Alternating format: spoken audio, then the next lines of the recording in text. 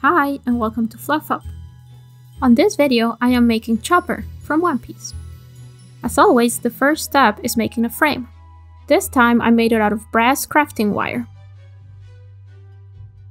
Because Chopper's design is very heavy on top, I twisted two wires together to make the frame stronger and heavier.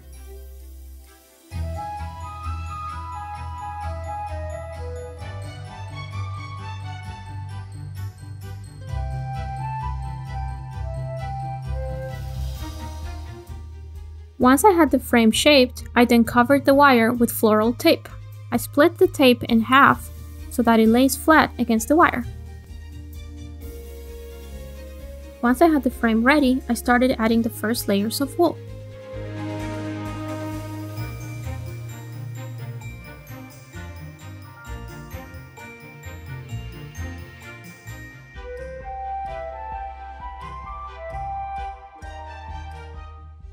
I use white wool to bulk up the body before I start adding layers of wool in the color that matches his fur.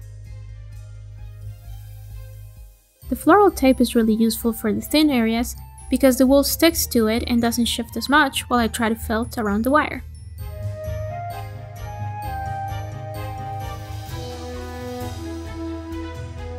I felted the main structure of the antlers with brown wool, but didn't shape the smaller pieces just yet. I did that so they would be easier to felt away from the body. I started covering the hooves with brown wool, but then realized they were supposed to be black, so I switched to black wool and shaped his hands and feet.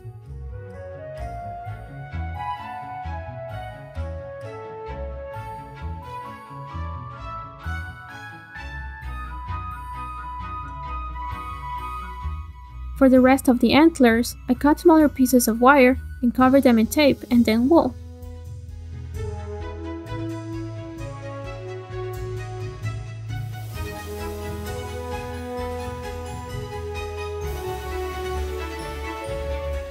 I put all the pieces of the antlers together and then covered the remaining wire with more wool.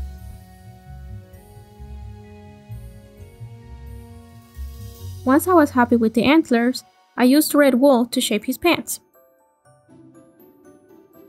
And then I got to work on Chopper's red hat. Because he has to go over the antlers, I had to make it in stages. So I started with the two halves of the brim, making it very thick, just like it looks like in the show. Then I made the two sides of the hat, taking a long time to shape the cross in the front, because I had to be careful not to pull up any red wool from the back. So I had to angle the needle and not stab straight down. Once I had those done, I made a little circle for the top of his top hat. I then started felting the hat together, but leaving the bottom open to fit over his antlers.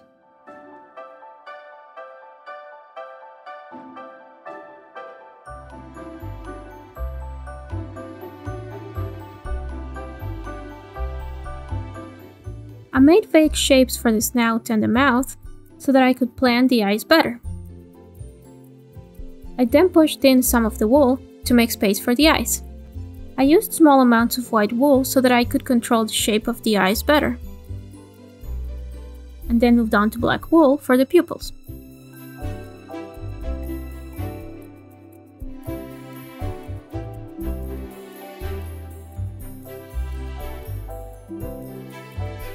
Once I was happy with the size and shape of the pupils, I moved on to outlining his eyes.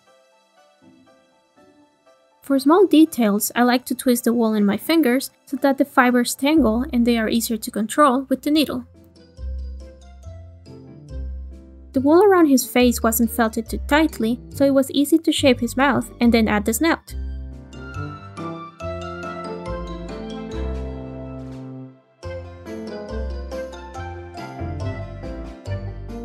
I outlined his smile and then got blue wool to make his blue nose.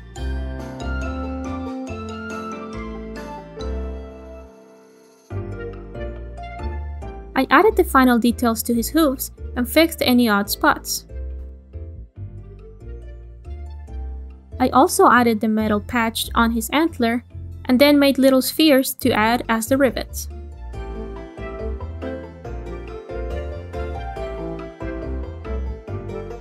I shaved his ears away from his head and then carefully attached them right under his antlers. But before I was fully done with the project, I decided to give him some cotton candy. I used a wooden coffee stirrer and glued some pink wool that I can use as a base to felt more wool around it. And finally, Chopper got his hat. And there is my needle felted version of Tony Chopper. Thank you so much for watching. Please like the video if you enjoyed it and subscribe if you want to see more needle felted projects.